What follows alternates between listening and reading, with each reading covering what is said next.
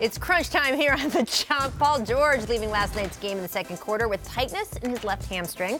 Remember, PG sat out the first 11 games of the season recovering from shoulder surgery, but he's played in every game since his debut in November. How concerned are you, Matt, seeing this? I think he'll be all right. Yes. Just rest right now. Right now it's the dog days of the season. You know, guys are waiting to get to the All-Star break, and you know the game ramps up after All-Star break. But like I said, I just manage with caution. Yeah, Clippers aren't overly concerned, but they will exercise caution. This is a team that has shown they are taking the, what did Doc Rivers say? That the Lakers are going to do whatever LeBron says. They're going to exercise caution in every circumstance.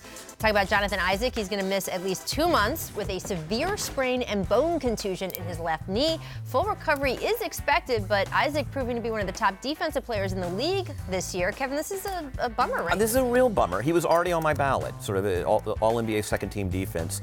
He's just become a really interesting two-way prospect, and actually more than a prospect, he's contributing. I was really enjoying watching him play. One of my favorite guys to watch.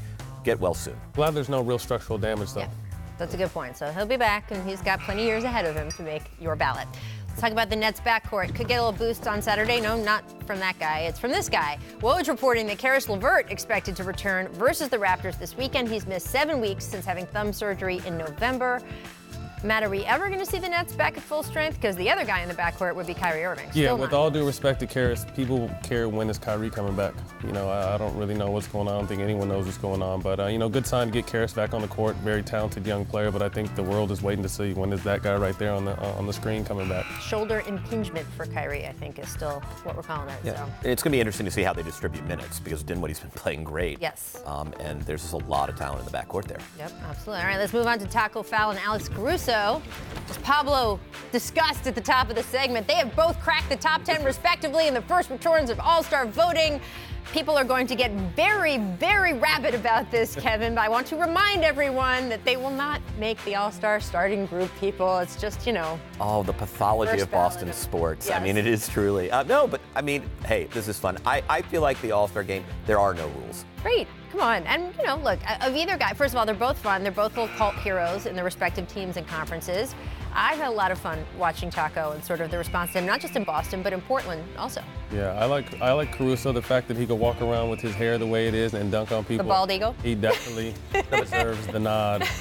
You know, Tacko's a fan favorite. I love when fans really, this just gives fans a chance to have their voice heard. I think it's great. Yep. But Alex, take control of your baldness. It's time.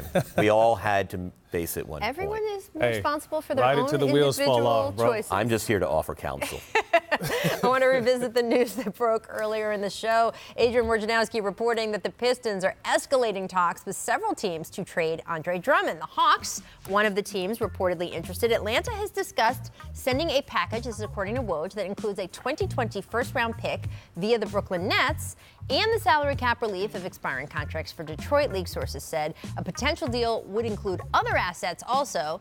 So, Kevin, we're discussing this during the break. I'm a bit confused because the Hawks are 7-27 right now, and Andre Drummond is on, if he wants to be, if he declines his player option, an expiring contract this summer. Yeah, I'm trying to figure this out from the Hawks standpoint, and this is kind of what I've come up with. Okay, we still have issues at center. Yes, we're building for the long term, but at a certain point, we need to stabilize this defense and this play. Hey, and if Andre is committed to Atlanta, it's a nice city. He wants to be there. He can grow up with this young team. Look, there are worse guys to play pick and roll for the next 6 years of your life than Trae Young. Are you kidding me?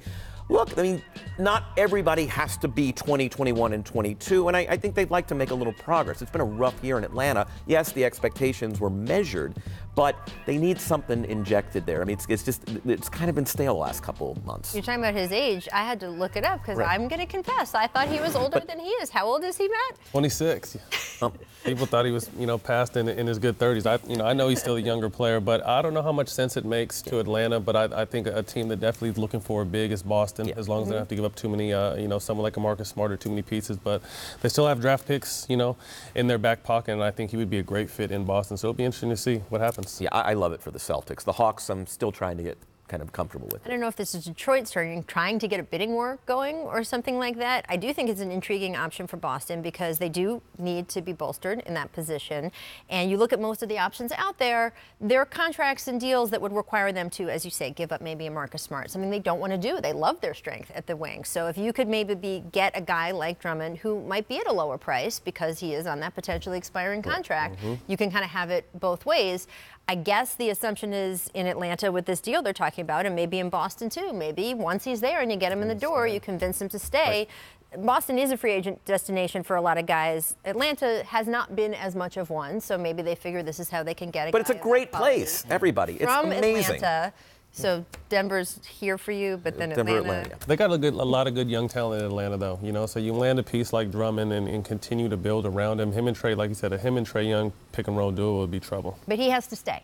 It's his player option, and you've got to Big think if. that he's going to want it. What do players want to do? Do they want to when they finally get their free agency, Matt? I think it just depends. You know what I mean? I think everyone's different. You know, I think he would look at where do I fit best first and foremost because, you know, centers are a dying breed in the NBA. And there'll be more money in 2021, but if he comes out this summer, he'll be one of the bells. He'll be like the bell at the ball. Him and Brandon Ingram, but Brandon Ingram's restricted. You know, maybe the answer is to your point. He does the old Chris Paul, I'll opt into that year, you know, before the trade, there's a mutual understanding. And that way a team like Boston or anybody else chasing him knows, okay, a year and a half. And by the way, now we're still free for 2021. Thanks for watching ESPN on YouTube. For highlights and analysis, check out the ESPN app. And for live streaming and premium content, check out ESPN+.